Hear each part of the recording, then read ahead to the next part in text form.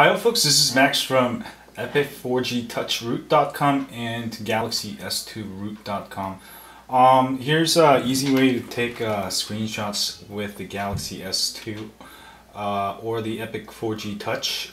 Just hold down the home button and then hit the power button, and you'll see a little flash, and that actually did it. Let me see if you do it quickly.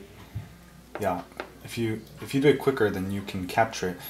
And then you'll see, you don't have to be rooted to do this.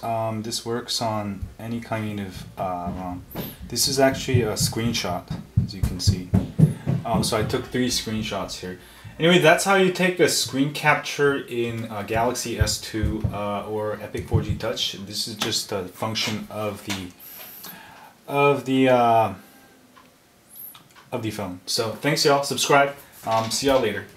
For those of you on Epic 4G Touch, check out Epic4GTouchRoot.com, and on the regular international Galaxy S2, check out Galaxy S2Root.com. Thanks y'all.